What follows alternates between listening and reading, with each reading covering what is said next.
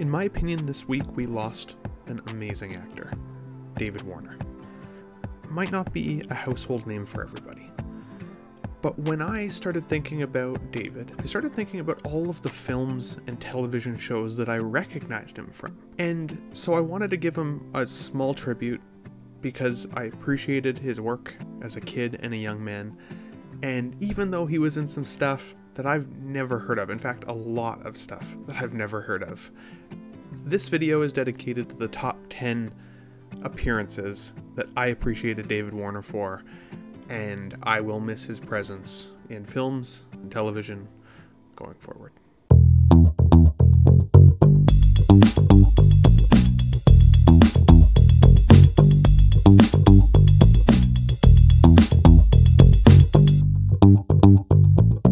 Teenage Mutant Ninja Turtles 2: The Secret of the Ooze. I referred to this guy as the TGRI guy for like at least the last 2 decades. And that's what he was to me in this film. But he was the guy that was kind of in control of the ooze and the serum, and he's kind of forced by Shredder to give Toka and Razor the mutagen ooze. And it's a cool plot device. The movie doesn't hold up for me as well as an adult as it did as a kid, but I still loved it either way, and I loved David Warner's performance in this film. Batman, the animated series, and Superman, the animated series. Ra's al Ghul. Now this was a really cool character as well. Again, iconic screen representation. Batman the Animated Series is such a cool show from back in the day, and for me has a lot of nostalgia. Most of you know I've been toy hunting for these figures in the 6-inch scale, and now Mondo has some animated series figures coming out in 6 scale, and I'm hoping they make a Ra's al Ghul. But I am still searching for the 6-inch Ra's al Ghul figure, and again, his presence in the Batman the Animated Series, specifically for me because I watched that one more as a kid, as Ra's al Ghul, he was fantastic. Titanic, Spicer Lovejoy. Now this was a performance that was fantastic, even though I hated the character in this film.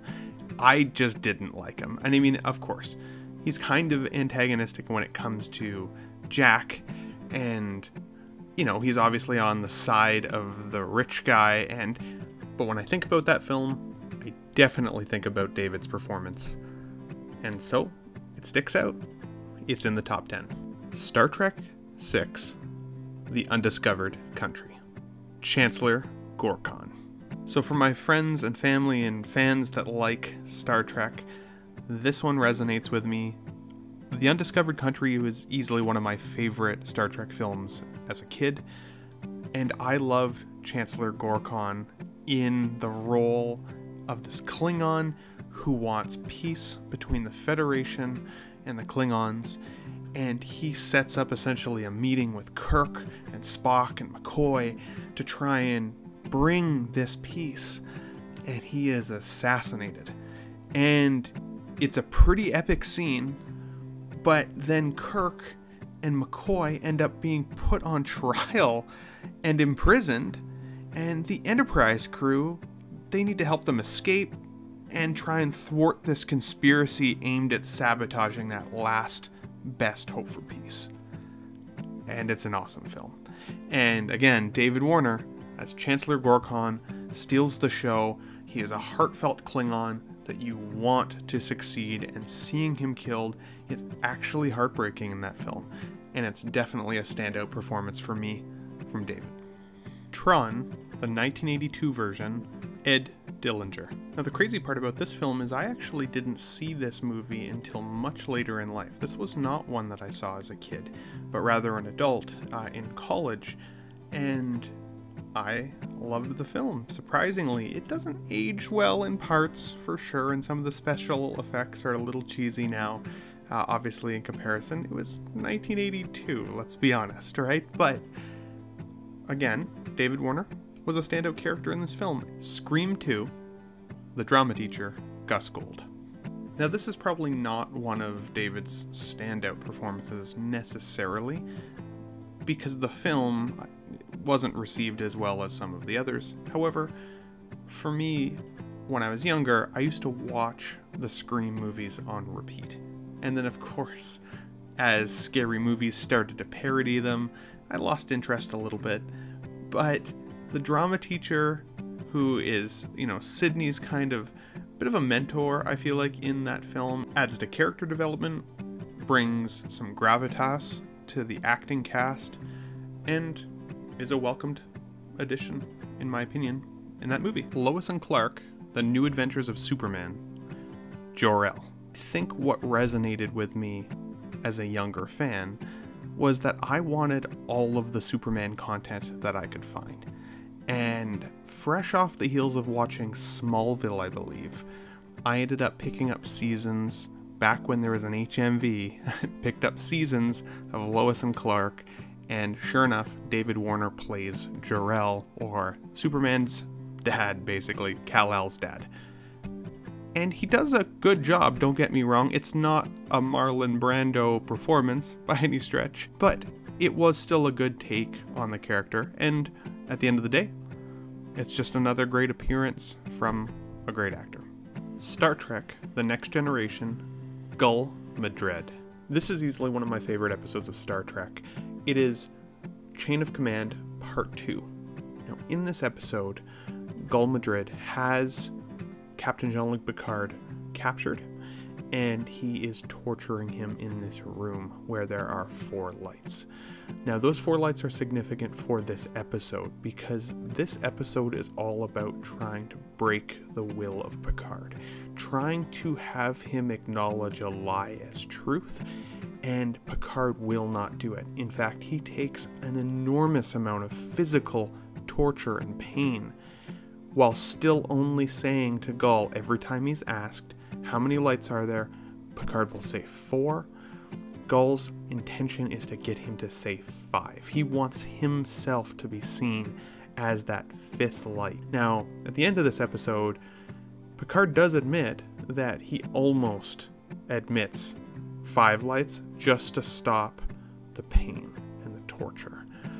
But it is an extremely powerful episode of Star Trek, and right before the breaking point for Picard, right before he's rescued. This goes down in history for me as one of my favorite episodes of Star Trek of all time, and of course, David Warner playing this Cardassian character is such a standout that even if you're not a Star Trek fan, I 100% recommend watching the Chain of Command Part 1 and especially Part 2 episode if you get the chance. It should be on the top list for most Star Trek watchers. The Outer Limits. Multiple appearances. Now, this might be aging myself, even though this was the 90s version of The Outer Limits, not the original kind of 60s version. David Warner showed up in multiple episodes, kind of spread out throughout some of these 90s seasons, kind of through season 1 all the way through to season 5. And you never knew when he'd be in an episode, which was kind of cool, but he was just one of those actors that was able to kind of slot into so many different types of characters and really tap in. He wasn't afraid of being a little bit weird, and he could also kind of play it cool and be a badass. And so with shows like X-Files, Alfred Hitchcock, The Outer Limits, random shows like Beyond Belief, shows that just added a bit of a supernatural flair or element to television, and that science fiction network or the sci-fi network on cable back in the day, yeah, pretty awesome. Definitely nostalgic for me. What about you guys? A Christmas Carol. Bob Cratchit. I used to love watching Christmas movies at Christmas with my family, and A Christmas Carol was a staple in our home. Notoriously, Bob Cratchit is the guy who gets the shaft from Scrooge, right? I mean, he just does. He's forced to work, he's forced to make basically no money. He's Tiny Tim's dad, so he's got to make money, and Scrooge just shits all over this guy. And yet, I will say, David plays an excellent Bob Cratchit. So, there's a lot of different iterations of A Christmas Carol. This isn't necessarily my top favorite one by any stretch, but if you happen to watch this one at Christmas this year, keep your eye out for, of course, David Warner. But I'd love to hear from you guys in the chat. Did I miss any standout David films or television appearances that I need to go back and revisit? I won't do this for everybody, but I would say that this actor specifically had an impact on so many memorable movie and television experiences for me as a kid, so many nostalgic offerings that I don't think would be the same content without this gentleman's appearance in those. But if you stuck with me till the end, I hope you enjoyed going down the memory lane of some of these past performances. If you like it, just hit it. If not, all good. We will catch you on the next video. Thanks for watching, everybody, and rest in peace, David Warner.